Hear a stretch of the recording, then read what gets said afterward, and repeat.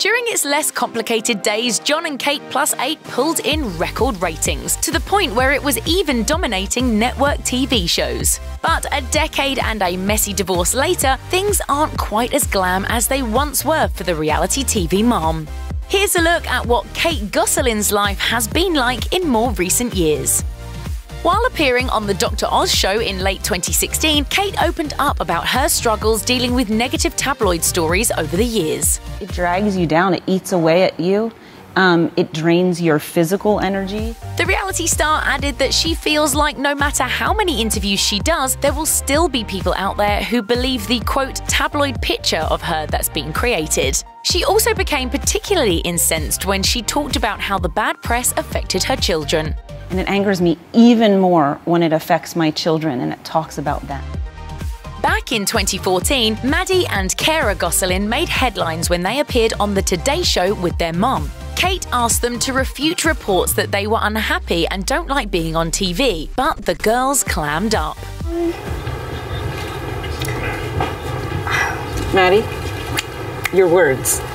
Oh, it's hard. It's a hard question. Maddie continued to blank, so anchor Savannah Guthrie tossed a question to Maddie's sister, who also chose not to speak. According to the New York Daily News, the famous mom reportedly went, quote, type A crazy on the girls backstage. But that was only the beginning of the twins' journey into adolescence and all the drama that comes with it. As Kate Plus 8 continued, it became clear that Kate's iron-fisted rule over the house was buckling under the pressure of raising two teenage daughters. The tense dynamics have led to some memorable moments on the show, and according to Us Weekly, the famously uptight Kate has learned to adapt. She said during a 2017 episode, "They are hard on me. I give it as hard as they give it. Honesty is good, and that just means they can feel honest in the family."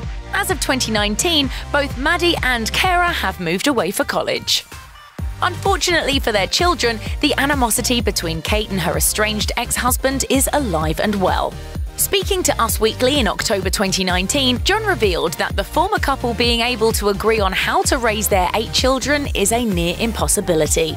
He explained, "I don't think co-parenting is ever going to exist between us because we are never going to see eye to eye. We have completely different parenting styles, and she still wants to film, but I'm never going to sign work permits."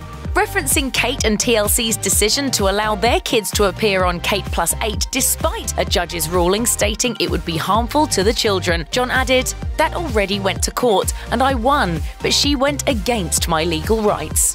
Although Jon has had custody of Hannah and Colin since late 2018, he claimed that he had almost no contact with the other 6 kids because of Kate. During a September 2019 interview with Daily Mail TV, Jon alleged that Kate mentally abused and tortured their son Colin before labeling him special needs and sending him away to an institution. Jon provided the outlet with some of the 50 to 60 letters he reportedly received from the Pennsylvania Department of Human Services, which had alerted him that Kate was allegedly under investigation of suspected child abuse. Most of those claims involved Colin. Jon explained, "Other than ADHD, which is extremely common, Colin has never been diagnosed with any known medical condition. There's nothing wrong with him. But Kate sent him away. She couldn't deal with him. He was alone for 3.5 years with no parents, all locked up. It was inhumane." I did not know where he went. And it took me 2.5 years to find him. And then it took me an extra year to get him out. Jon didn't hold back throughout the interview, claiming that his children would one day tell their truth about growing up with the militant Kate. He said, "I know my children have suffered abuse, and I know one day they're going to tell their own story, and sadly enough, I know what PTSD is. It's really upsetting."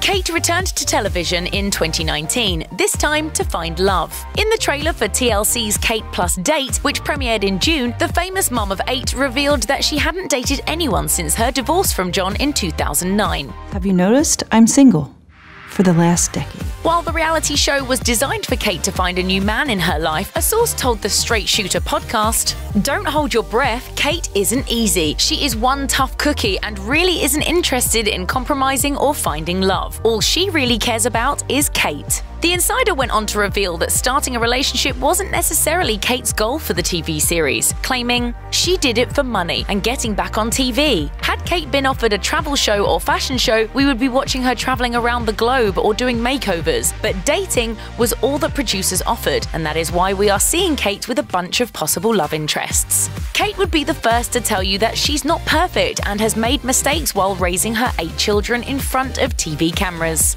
But at the end of the day, she's provided a future for her kids that she wouldn't have been able to afford without their reality fame.